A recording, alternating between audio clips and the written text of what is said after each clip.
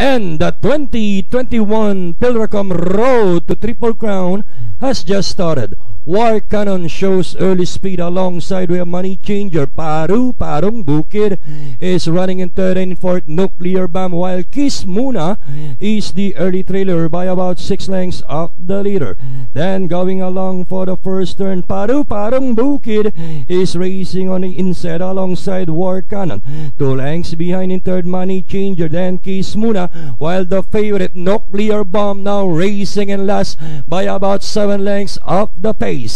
Parong Bukid, the leader, leads by a length and a half.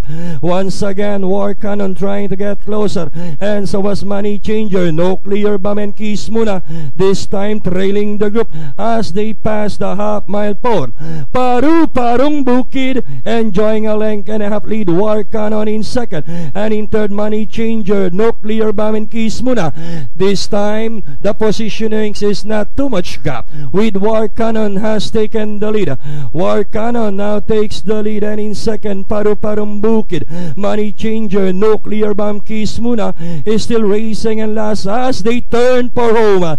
It is still War Cannon this time by a length and a half. Nuclear Bomb now in second, and in third is a Kiss Muna.